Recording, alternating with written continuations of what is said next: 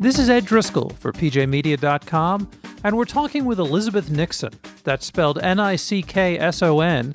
She's the author of the new book, Eco-Fascists: How Radical Conservationists Are Destroying Our Natural Heritage. It's published by Broadside Books and available from Amazon.com and your local bookseller. And Elizabeth, thank you for stopping by today. Oh, my pleasure, Ed, really. Elizabeth, according to the bio on your website, you've written for both Time and Life magazines, The Guardian, Vogue, Harper's, and numerous other publications that run at least one green-themed issue a year. You've interviewed Nelson Mandela. You helped secure the publication of his autobiography while he was still in prison. What made you veer off into a topic like eco-fascism that interests us radical right-wing neocon death-beast libertarian types? Well, running into this story, as I did, turned me into one of you. There's no other reason for it. I moved home. I was living in New York and London, and when my father started to die, I moved home and I'd bought a small forest on an island near my parents' house. And I tried to sell it, and I couldn't, so I built a little cottage and clear-cut an acre of the 30 acres or so that I had. And I wrote a piece for Harper's about how the island had created its official community plan. And when it was published, all hell broke loose. I had death threats. People phoned me all night. They wrote letters to the paper. It's just insane. And, I was sort of a traditional reporter. You just get the facts. You go out and you get the story and you report it as best you can. You don't take sides. And I thought, what the hell happened? This is just a funny fable that at most mocks environmentalism, but they couldn't even take that. And then I started to ask questions. And when I was a columnist for the Globe and Post, every time I'd write about any of the issues involved in the environmental movement, I would just get this insane blowback. People hated me, and I got the most insane hate mail. And the more I got, the more I asked questions.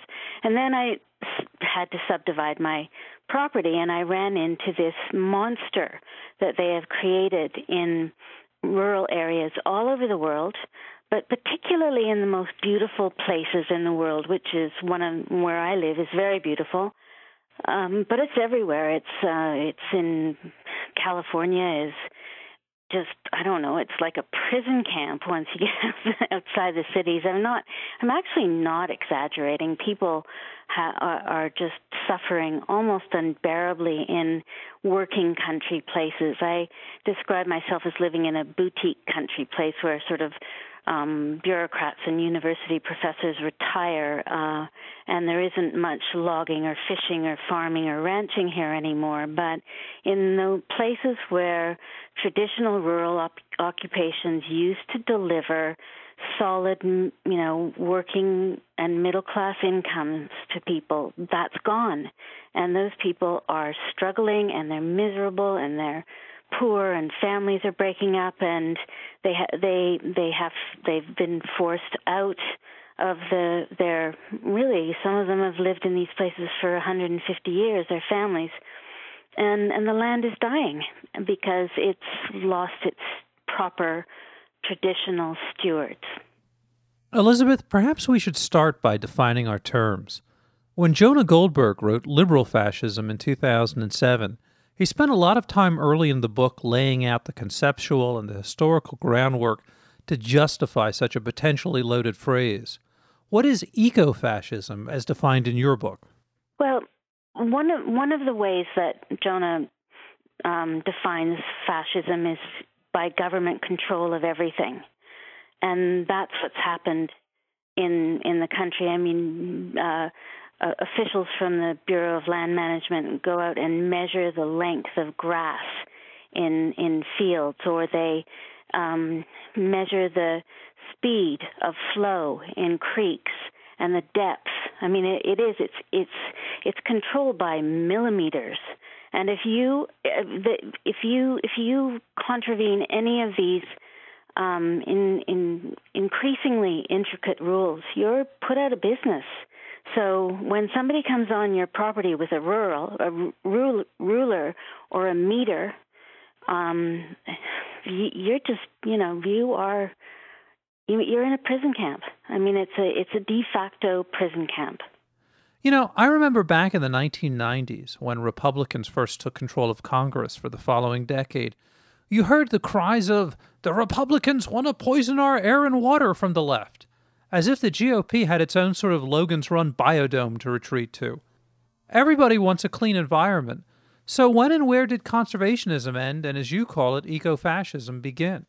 I think that what happened was that they stopped measuring or auditing what they had done because they knew that they were destroying people's lives. And so in 1992, for instance, the Rockefeller founded Environmental Grantmakers Association said at their annual, they I think aggregate about $3.2 billion a year in foundation funding for environmental NGOs. They admitted that the grassroots opposition to them was huge, and in fact they were taking people out of the forests and getting cattle off the range, and they were radically affecting in a negative way rural life. And they just decided to roll right over it because there's so much money involved. I mean, you can make a fantastic living in the environmental business now. You can make so much money because there is so much money being spent prosecuting the agenda at every level of the culture. And I think that's what happened. And as Terry Anderson says, rural people are dispersed, they're not well organized, they're undereducated by the standards of city people. They don't know how to manipulate media or even manage media very well, and they're far-flung. I mean, some of these counties you have to drive 4 hours to get to them. So, they're just overmatched.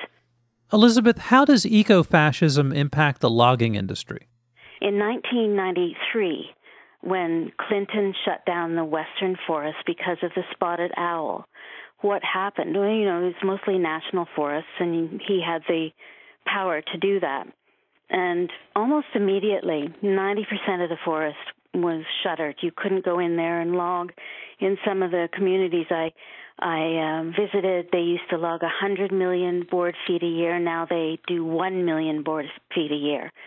So immediately what happened was that good family wage jobs were lost, hundreds of them. And then there were direct and indirect job losses that piled on top of that. But what happened to the forest, because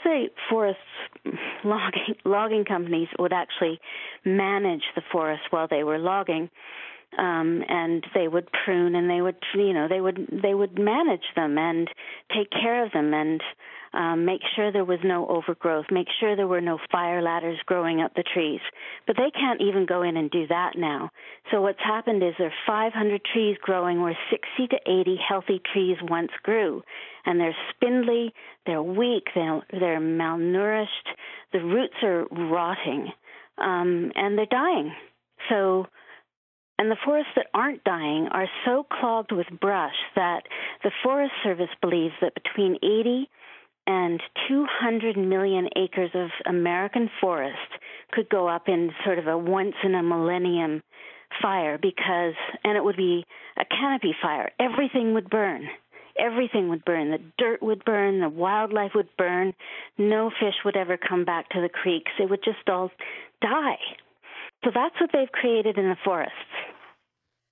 In 2007, NBC, which is owned by General Electric, which makes its money selling light bulbs, actually advised viewers to turn off their lights during a Sunday night football game, and all of the lights in the studio were dimmed except for the Toyota sign, since Toyota was sponsoring the broadcast.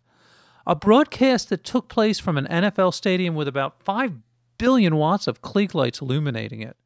Around 2010, American Express sponsored an ad promoting the destruction of dams. The person on camera actually said, "I'm a dam buster," and he was damn proud of it.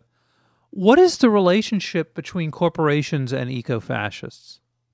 Well, we think that corporations just get shaken down. In fact, I have letters from the Rainforest Coalition in San Francisco sent to a logging company owner up here, a small company, saying that if you don't get with the program and sign on to our way that we want you to cut trees and mill them and so on, we will destroy your market.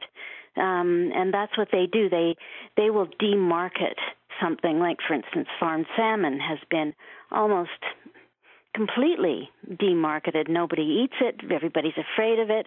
It's nonsense, but they've managed to do that.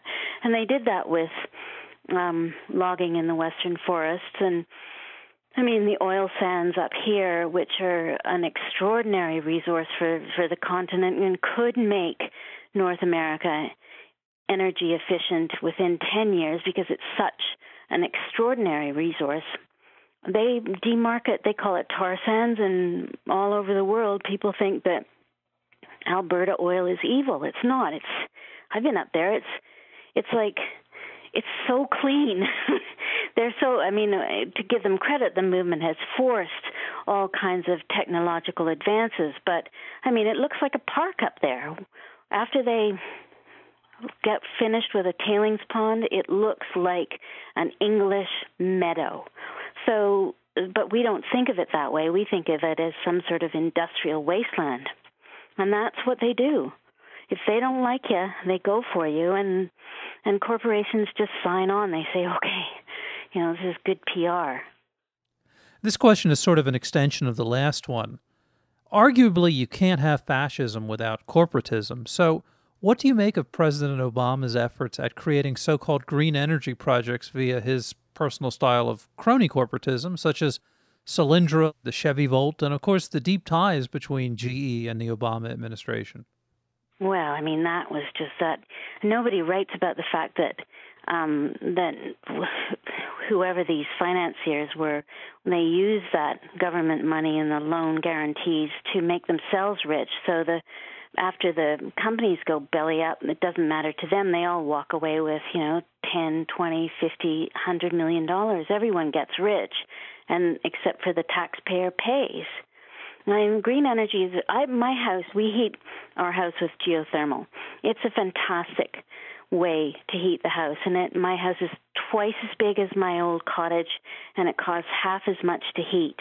But putting that geothermal plant in costs $60,000, and the average homeowner is not going to do that. But when it becomes financially viable, it's a fantastic thing. But pushing the market like that, it only works out for the people who are, getting the grants and the loan guarantees. California has recently announced that it will be implementing some form of cap and trade. How is that going to impact the state's businesses and its already pretty deep unemployment rate? Well, it'll finish off what's left of private industry there, won't it? I mean, I did a lot of my research in California, and Northern California and Southern Oregon has been just destroyed by this. And, I mean, I can't see anything but disaster coming from it. I mean, if you talk to people in Northern California who live in foresters or ranchers or fishermen or miners or anybody, they're in deep, deep trauma. I did a big case study of a town and a county in Northern California, the Northern Crescent City and Del Norte, which are around the redwood forests, and that it started when they created Redwood National Park in around 1980, and before that town was a thriving working class town. I mean, people did well. Poverty rate was 5%. Smart kids went to university. People could pay for their retirements. They could pay for dental care. They could pay for all of the ordinary necessities of life without being dependent. Now, 35% of the kids that live under the poverty line, men who used to make 20, 30, 40, 50 bucks an hour, beg for $6 an hour jobs. That's what'll happen. There is absolutely no doubt about it. The people that will make money from it are the people who implement it, and everybody else, certainly anyone that's, middle class or below, they'll just get punished. And it'll be by increments, so nobody really will notice it. It's just the first year it'll be a 10% drop, and then by the 10th year, it'll be done. For those of us who haven't drunk the green Kool-Aid, is there any hope for the future? And in any case, how do you see eco-fascism playing itself out over the next 10 years or so? Well, in my book, and it was really the reason that I wrote it was that there is a solution, and it's a solution that comes out of the First Continental Congress, and it's something that's in every regulation from every land use, from Forest Service, U.S. Fish and Wildlife, Bureau of Land Management. They all have these clauses in all the regulations and laws, and it's called coordination. And it states that a community or town or township or a county must sit at the table as equals with any federal or state law that comes into the town. And by coordination, they mean reach consistency with the planning and the tradition and the culture and the economy of that county. And unless the county commissioners sign on, whatever the feds want to happen will not happen. And wherever coordination has been tried in the states, there is solution. And so you can have the Sierra Club sitting at the table with the ranchers and the Air Force who have interests in the area, and everybody sits at the table, and they are forced to come to accommodation. And it works, the economy of whichever county. And, I visited them. It does work. It means people have to really sit down and participate, but it works. Well, I certainly hope you're right. This is Ed Driscoll for PJmedia.com, and we've been talking with Elizabeth Nickson, spelled Nickson, the author of the new book, Eco-Fascists, How Radical Conservationists Are Destroying Our Natural Heritage. It's published by Broadside Books and available from Amazon.com and your local bookstore. And Elizabeth, thank you once again for stopping by today. It was a great pleasure again. I think you guys are fantastic. Well, thank you very much, and good luck with the new book.